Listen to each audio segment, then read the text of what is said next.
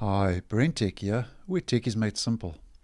So Windows 11, the final release is getting closer, and that's on the 5th of October this year, 2021. And as many of you know, will be a free upgrade from Windows 10 to 11 if your current machine meets the minimum hardware and system requirements of Windows 11. Now, because the 5th of October is just around the corner, so to speak, Microsoft now has started releasing Windows 11 build 22,000.194, and this can be downloaded in the release preview channel now. So if you are signed up to the release preview channel in the Insider program, you can now get this latest preview build of Windows 11, which is going to be very similar to the actual final stable release rolling out on the 5th of October. Obviously, it's still in release preview, so it's not a stable final version, and will have a couple of minor issues and bugs, but obviously Microsoft will work on those, and obviously will try to improve those before that final release on the 5th of October. Now, this is just a screenshot of that process, and if you are in the release preview channel and obviously you meet those hardware and system requirements of Windows 11, you can go and seek for the update by going to your settings, update and security, Windows Update, and then check in for updates, and then you can manually select and download and install Windows 11. And as I say, that's if you are signed up in the release preview channel currently.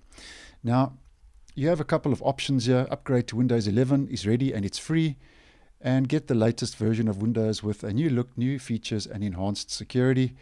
And then note, some Windows 10 features aren't available in Windows 11. Certain apps and features may have additional requirements.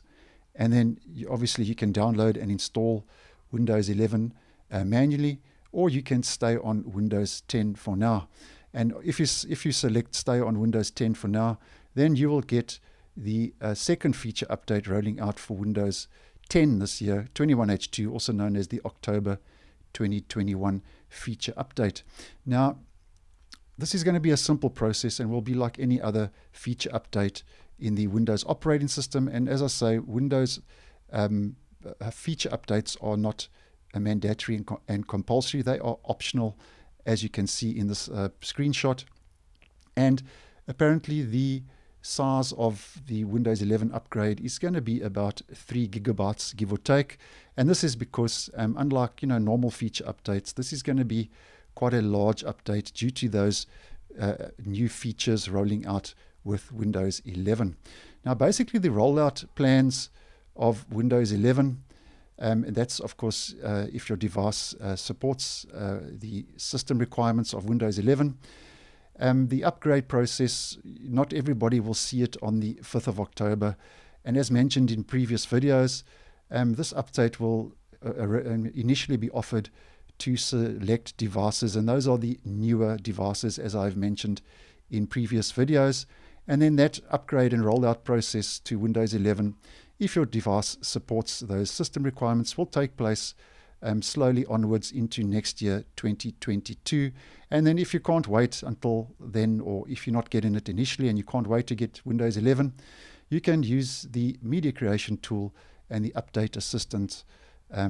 You can just do a search for that online, and you can upgrade your current Windows 10 machine using that process. So I just wanted to let you know that Windows 11 build 22,000.194 is now available in the release preview channel, and that's more or less going to be what the final version of Windows 11 is going to look and feel like when it rolls out on the 5th. But obviously there are still a couple of little improvements that Microsoft will have to make before that final release. So I hope you found this video useful. Once again, thanks for watching, and I will see you in the next one.